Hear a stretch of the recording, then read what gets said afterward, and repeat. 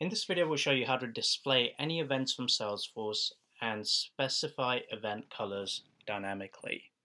What does this mean? Well, let's take Joe Bloggs here, who's our contact. What I'm going to do is I'm going to create two events for Joe here. First one, we'll call it event 1, which starts 12, ends at 13. Click save, and this one's done. And then I'm going to add another one, which is going to be event 2, which starts at, let's say, 14 and ends at 15. Nice and easy done.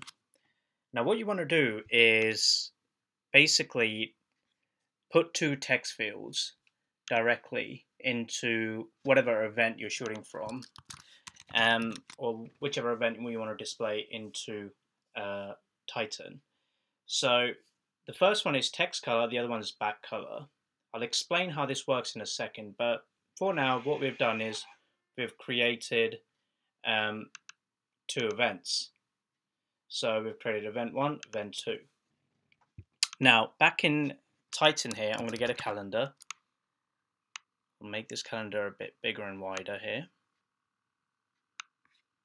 Alright, and then what I'm going to do is I'm going to bring both of those entries directly into this calendar from Joe Bloggs. So we'll go to get, we'll add object. I'm going to choose event. For you, obviously it can be any object.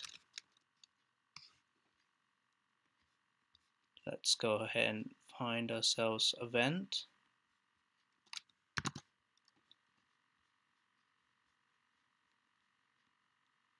There it is. Okay. And then bring data from Joe Bloggs. I'll say execute on form load, and I'm going to bring all the events. Condition is going to be simple, name ID, which is this over here, equals the contact ID, which is going to be Mr. Bloggs here. So we'll get his contact ID like that. So now if I apply, and then now I just have to map some fields, so I'll go ahead and do that. Some of them could be title, which is going to be name ID, and we'll reference this to contact and say full name. Tooltip can be the subject. Value can be the name ID. Actual value can also be this. Yeah, that works for now. And then start will be start time, end will be end date time. And then this is the bit I want to focus on, the color. So right now I'll just map it, but I won't do anything at the moment. So text is for, this color is text color, this color is back color. So let's try this for a second and see what this brings back from Salesforce.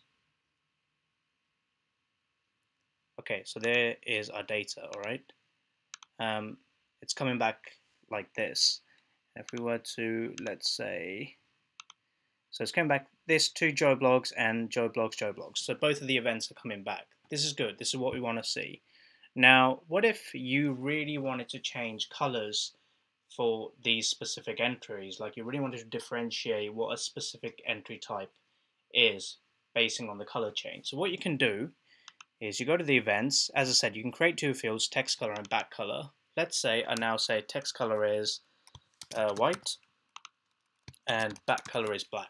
So if I click save, look what happens if I just refresh this now and we go into today. You see, the back color is black and the text is white. You can also use hex colors. So for example, let's go into Joe Bloggs here for a second. 1 second. So let's go into the second one and let's do some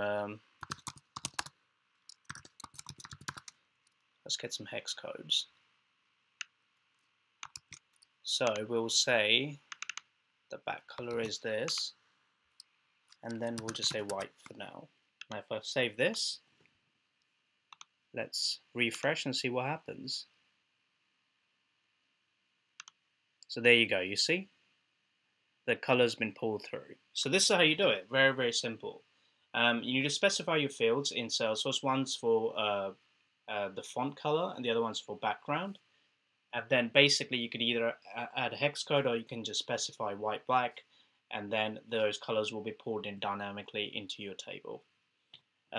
Sorry, when I say table, I mean calendar. And this is how it's done.